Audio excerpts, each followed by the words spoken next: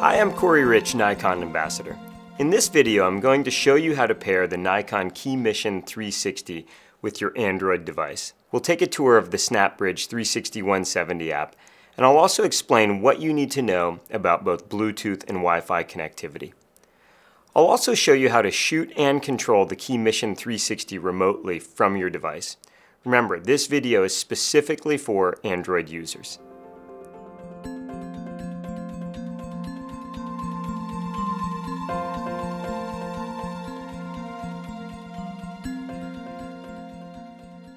The very first time you turn on your KeyMission 360, the two green status lights on the top of the camera will start flashing. This indicates the camera is in standby pairing mode. First, make sure the Bluetooth and the Wi-Fi are enabled on your device. Simply go to your device settings, click on Bluetooth and Wi-Fi, and make sure they're both on. Now open up the SnapBridge 360 app. You'll be prompted to select your camera on a list. Select the camera, and the pairing process will begin via Bluetooth. Once the camera and your device are paired, you'll be taken to the Connect screen on the app. Notice at the top of the screen there's a Bluetooth icon. This indicates that your device is paired. There's also a battery symbol here, which indicates the battery state of charge in the camera. Below we can see three other settings on the Connect screen. Auto download allows you to choose to have all still images sent automatically to your phone or device. When you enable auto download, you can also choose to save the images as 2 megapixel files. Upload location embeds GPS data gathered from your device within files taken with your KeyMission camera. Likewise, synchronize clock automatically sets the camera's clock to your phone's clock. This is great if you're shooting in different time zones and want to automatically keep your file's metadata accurate. Notice at the top of your app screen there are 4 tabs: Connect, Gallery, Camera, and Other.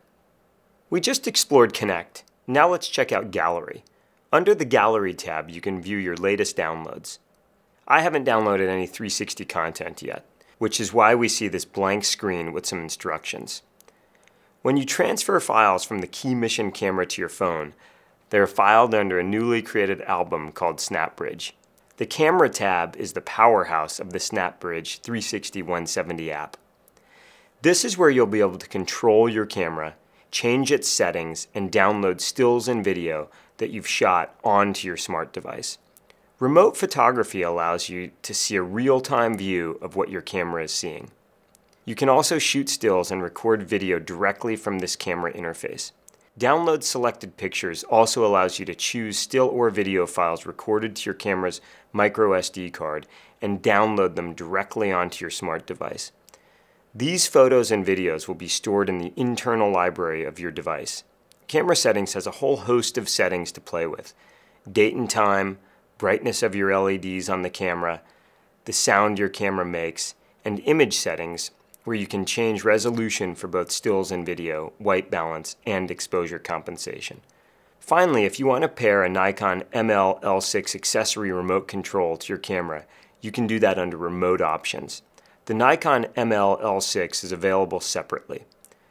The Other tab gives you a few more options. You can automatically add credits to pictures downloaded to your device. You can sign into your Nikon ID and also find more information about this app as well as other updates from Nikon. The SnapBridge 360-170 app uses both Bluetooth and Wi-Fi to communicate with the KeyMission camera. Bluetooth provides a constant communication between the camera and the phone. Wi-Fi is needed to use the remote photography function and to download videos. Why Wi-Fi? These operations are simply more data intensive, and they need a more powerful signal, which is only possible through Wi-Fi connected between the camera and your device. To conserve battery power, the camera will automatically select between Wi-Fi and Bluetooth depending on the function being used. Let's go back to the Camera tab and dive into how to operate the KeyMission camera using the Remote Photography Live View screen. When I click on Remote Photography for the first time, my device may ask me if I would like to connect to Wi-Fi. If it does, press Yes or OK. Sometimes this might take a few seconds. Okay, now I'm on the live view screen. On Android devices, the SnapBridge app will automatically make the switch from Bluetooth to Wi-Fi when you go to use remote photography or download videos. This live view is a low-resolution view of what the camera is viewing. It's not indicative of the camera's video quality. Basically, I see on my screen everything that the camera sees. On the bottom left, I can shoot stills. The red button in the center allows me to start and stop recording 360 video. And at the bottom on the right is a shortcut to my camera's settings. If I shoot a still, there's a history bar beneath the screen where I can view all of my recently shot images. Once you have these settings installed and you get familiar with using the SnapBridge 360-170 app, it all gets a lot easier. It's useful to know how to stop pairing your device and your KeyMission camera, as well as how to repair. In other words, how to reconnect the two. To end pairing, navigate to the Connect screen. Click on the center Bluetooth icon. Choose End Pairing. Click Yes. Now go to the device's main settings.